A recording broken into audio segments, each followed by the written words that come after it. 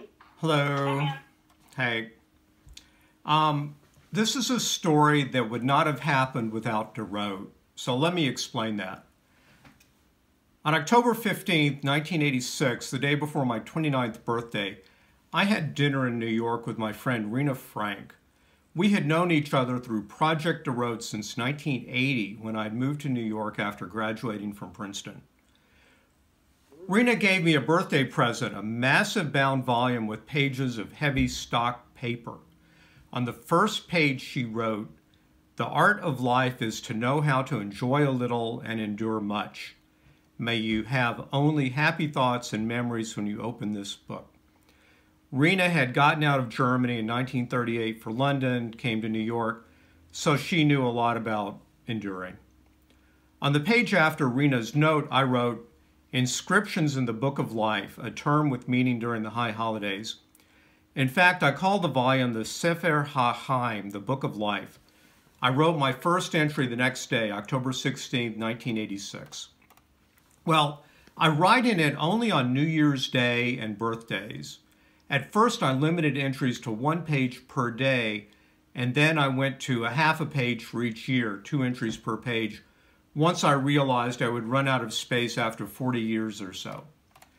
The entries roll on with upbeat passages of resolutions, mostly of the get in shape, write more, make more money variety, and unvarnished reports on life's challenges: love lost and found, marriage, leaving Brooklyn for Connecticut, parenthood, unemployment, 9/11, divorce, economic crashes, job losses, the search for stability. Rena's hope that the book would contain only happy thoughts and memories can never be a reality. The entries don't get any tougher to read than that of New Year's Day 2002, exactly 20 years ago. This was a few months after being laid off from my job as an editor for a consulting firm, losing a college roommate on 9/11, and starting the process of getting divorced. I wrote, "A year of catastrophe ends, a year of change at least begins. What will I say or be or think or do a year from now is impossible to predict. It cannot be much worse, barring illness, than the year now buried. No job interviews to look forward to. I grind my teeth in the frustration of our life." But then, October 16th, 2002, 10 months later. Wow, lots to report since the last entry. New job at KPMG, which is an accounting firm, since February 18th, and a new apartment in Stamford since October 2nd. Sam, my son, is here tonight for my birthday. The book's structure of long jumps in time creates a storytelling dynamic that I like. Every entry marks a fresh start. What adventures await me?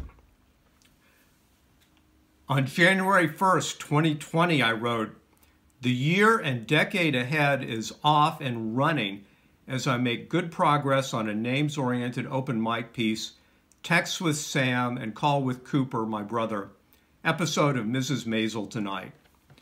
Boy, did I sound pumped about 2020. Well, we know what happened, but I'm still here, and now we're on the cusp of 2022.